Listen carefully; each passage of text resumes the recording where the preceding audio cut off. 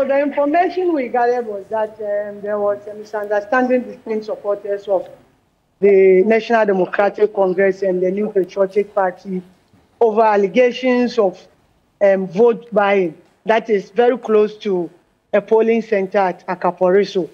Now, when the military was patrolling the area, because of the new directive that the military shouldn't come to the polling center, even in areas like Asawasi where I visited, I occasionally see them patrolling, but they don't come very close to the polling center. So that was the same thing. The military saw the altercation and intervened, and it ended. But two military men in uniform decided to monitor what was happening around in the polling station. That's Akaporiso. That's where the NDC, the man you saw in the video is the NDC communication officer for Obuasi East, and he resisted that he will not allow them to go to the polling center because that has been the directive that since nothing has happened in the polling center, he will not allow them entry in there. That generated this whole confrontation and the fight between the military and some of the supporters. As we speak at the moment, we do not know the whereabouts of that gentleman.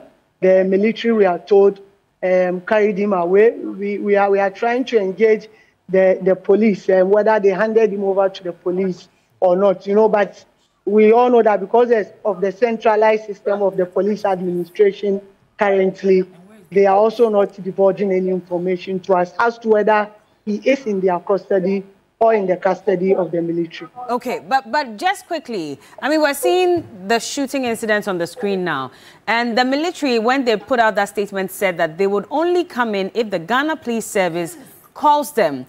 Can you confirm, have you been able to speak to the police service to find out if they had actually asked the military to come there, or the military decided to just appear and head to the polling station on their own?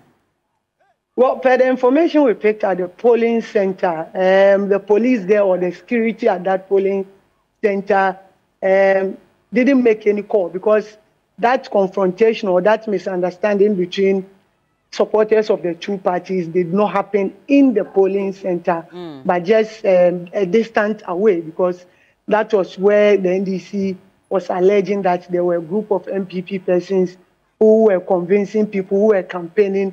If you are coming to vote, they will tell you that when you go vote for MPP. So that was how the confrontation started. Okay. So it didn't happen in the polling center for that to warrant even search call. So for now, we do not know because we are still trying to speak to the police hierarchy in Obuasi East and see whether this has even come to their attention and the way forward to this whole issue. But she said the military were monitoring what was happening at the polling station and had attempted to go there.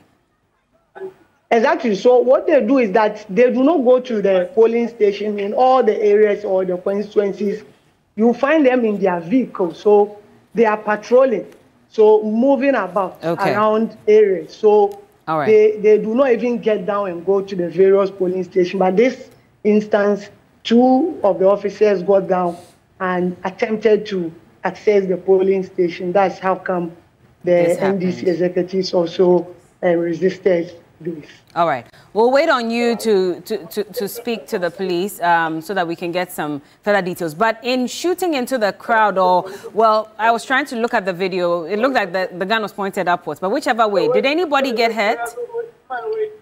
No, but it really put fear in a lot of people. We were even told that there were people who even wanted to go and vote, but this incident scared them and they had to also run for their lives. So we do not even know whether later they came back to the polling station and vote, or when they left, that was the end of it. But it really put a lot of fear in the people who were around that area at that moment. All right.